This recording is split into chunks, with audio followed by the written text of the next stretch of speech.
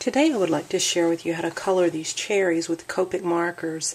They're the cherries that I used on a card last week, and I thought I would just explain basically how to color with the Copic markers. I am beginning with an R20. Oops, excuse me. I'm going to color the whole cherry with the R20. This is a very pale pink. I could leave a place that was just the white of the paper, or actually this is a natural white, so it's a bit ivory. I'm not going to do that. A cherry is shiny, so I could get by with that, but I think I'll go back instead with a clear blender and get any highlights back that I need. That was an R20. I'm using an R24 next. I think this is the only marker that I'm using that Ellen does not carry, and I could skip it and just go straight to an R29, but it would take me more time to blend, and I have only about 10 minutes on YouTube to be able to get this entire thing on, so I need to make sure that I finish in time. That's why I'm using the R24. I'm not worried yet about the splotchiness. I will go back and take care of that. I'm using an R29 next. This is a nice deep red.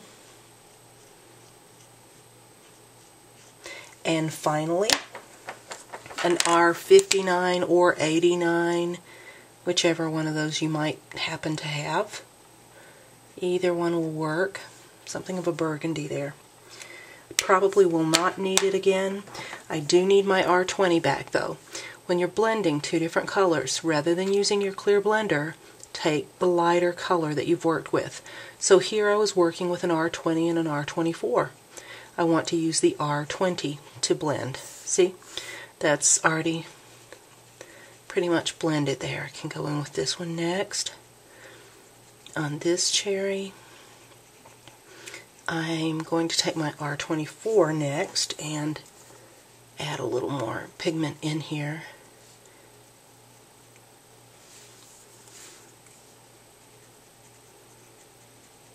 Blend again.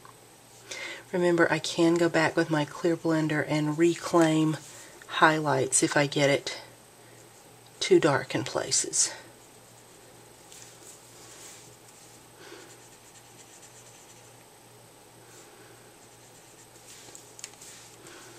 Just switching off, working with whatever color seems to be needed at the moment. Okay, I think I'm ready to go back to my R29, my deeper red there.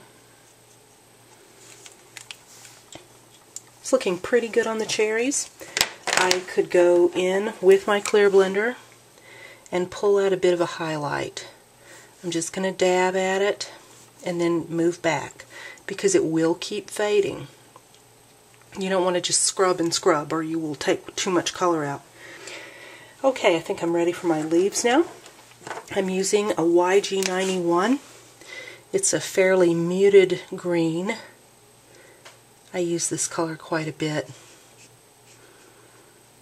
I'll be using a YG95 next. I'm going to go ahead and color the cherry stems in. Cherry stems are mostly green. They get a little browner as they get up near the woody part of the stem. So I'm using an E55 to add a bit of brown in there.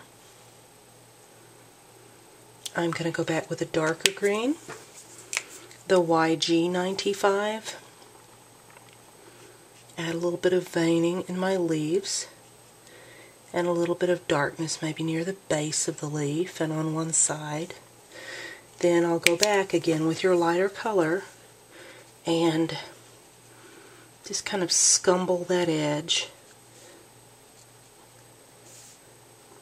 I think the leaves will work now. The next thing I want to do is add a bit of shadow in there. I'm using a W1. My light source is coming from the upper right. Have to think about that for a minute, sorry. Anyway, upper right with a light source, so I'm going to want to have my shadow on the lower left. I will soften this. I don't want to get too close to that red, or I'll probably make it bleed because it's such a strong color. I want to avoid just getting right up on that. Next, I'm going to use my clear blender again,